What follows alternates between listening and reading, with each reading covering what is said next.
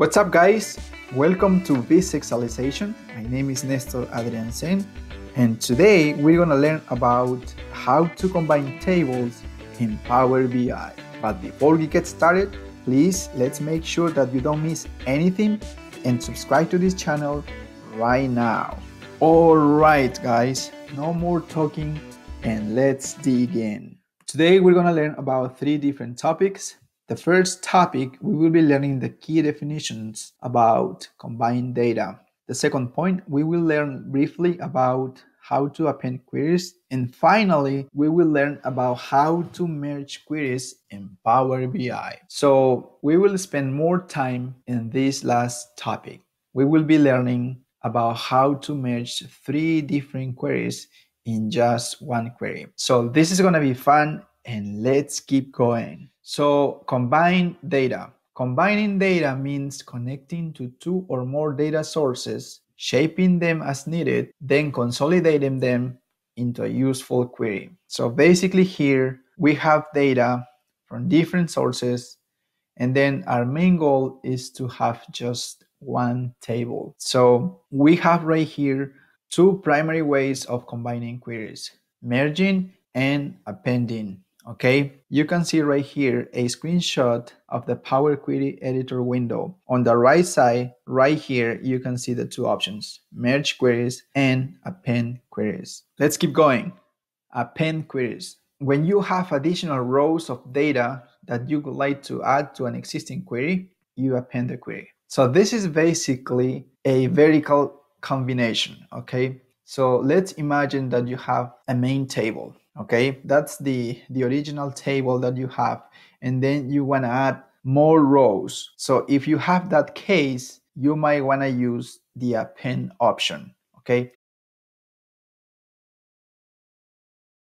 So right here, you can also see a screenshot. Right here, it says you can join two tables, or you can also join three or more tables. So as I mentioned before, we won't be spending a lot of time here because I already work on a tutorial about how to append queries. If you would like to check that tutorial, please stop this video and go back to this tutorial. 4 key steps to create a visualization in Power BI. Here's the link, and you can start watching at minute 12. If you want to learn more about how to append queries, yeah, this is highly recommended.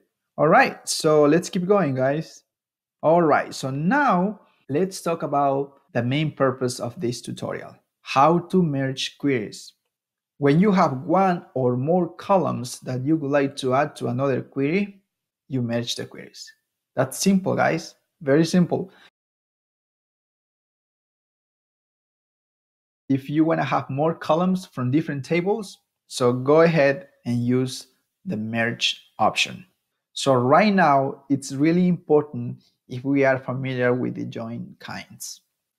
Okay, so we have right here 6 different types. We have left other, right other, full other, inner, left empty, right empty. On the right side, you can see a picture with every single join kind. So for example, let's take a look at the inner join. So the inner join right here, it says only matching rows. So we have 2 different tables, and we only get information from the rows that are common between these 2 tables, okay? Like you can see right here on the image, right? What else? Let's take a look at the first one right here, left other. So right here is this one right here. That means that we can get information, all the information from the first table, and also information that matches the second table. See right there? So those definitions are very important. If you guys are not familiar with those definitions, it's highly recommended to spend time learning this. Okay, so there you have it, and you can take advantage of this information. All right, so now let's go to the example, because we learn by doing, right? So let's do it. So right here we have an example, and we have right here a question. So merge the following 3 tables and create a visualization. So we're going to use public data here. We're going to use this famous website called Wikipedia. You might be familiar with that website. We're going to copy this sentence here, Control C, and go back to Google, Control V, enter, and right here, Wikipedia Click on here. Let's check if we have a table right there. Yes, we have a table. So this is what we're looking for. Control C, let's copy the link. Let's go to the Power BI desktop program. And then right here, get data, hit web. And right here, we're gonna paste this link. Hit OK. And right here, we have many tables, right? And we're gonna select this table right here, okay? Then let's hit transform data. And then right here, we're gonna shape this information, okay? We're gonna clean this data. But before we do that, let's check what is needed. State abbreviation, capital, date established, population, and total area in square miles, okay? So let's keep that in mind and go back again. It seems like the first two rows, we don't need those rows, okay? And let's hit right here, remove top rows. So we need to remove those two top rows right there. That looks better. And then right here, let's edit these column names. Let's call this state. So right here, let's call this state abbreviation, okay? So right here, this is capital. Let's call this just capital. So we don't care about this. Let's delete it. Establish, yeah. So we care about this date established, right? All right. So population, yeah, we care about population. We are basically here cleaning our data, okay, shaping it. This is population. What else do we have right here? Area, yes, we care about total area. This should be in square miles. And then we don't care about this, we remove it. Land area, we don't care about land area, water area, no, we don't care about those. So let's select everything. And then right here, remove columns. That looks better. What else? If you guys see it right here, Massachusetts, we have a knee right there that needs to be removed. Let's select that cell, right click, and then replace values. This is what we're gonna do. Control C, Control V right here, and let's remove this. So we're finding this value and replacing with this value. We hit OK. That looks better. All right, now we have 50 states, right? What else? Right here, let's make sure that we have the same units here, or data type. So state, this is text, that's correct. Abbreviation, that's text. ABC, that's correct. Capital, that's text, that's correct. Date established. The data type should be date right here. Population, this is a whole number. We need to update that. And then right here, this should be also a whole number. This is very important, guys, because if you want to make a chart or a report, the data type is really important. All right, that looks better. And now let's close and apply. All right, let's change this right here. Let's call this 50 US states. Hit enter. There you have it. So that looks better. Now let's go back to the Excel file again. And we have right here another table, right? Let's copy this, go back to Google. Let's copy this one right here again, enter. And right here, let's scroll down a little bit. Let's hit this option. We see tables right there. That's what we need. And then Control C. Let's copy that link. Get data, web. Let's copy this one right here. Control V. Okay. Same strategy, guys. Let's select this table, transform data. Now let's go back to the file and let's see what we need. State, birth rate, and death rate. Let's go back again. So right here, we don't need this, right? Let's remove that top row. Number one, just one row. Let's remove this column. And right here, state, birth rate. Yeah, we care about birth rate. Death rate. Yeah, we care about death rate. We are basically here editing, right? And we don't care about this column. And let's remove that column. So now let's make sure that the data type is correct. So state, this is text. We are good. Birth rate. This should be decimal, right? So data type right here, decimal number. And right here, this should also be decimal number. So now this looks better. We have 56 right here. So there might be territories as well. That's fine for now.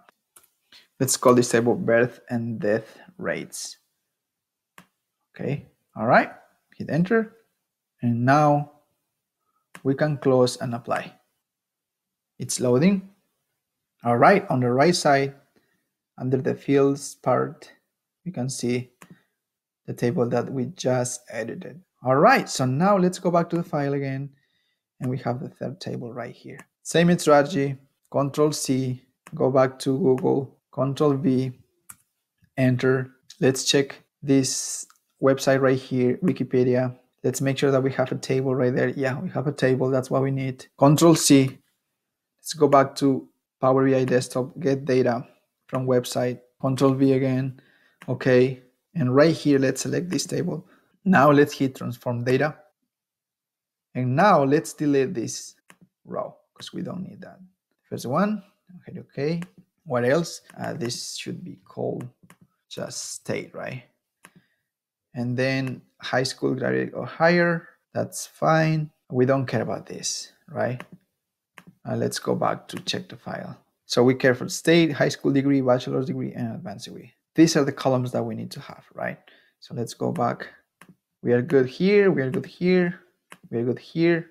We don't care about the rank. So remove the column. We don't care about the rank right here, right there. Now let's check the data type. Text, we are good. This is percentage, and this should be called percentage right here. So this is also percentage right here. This should be also percentage.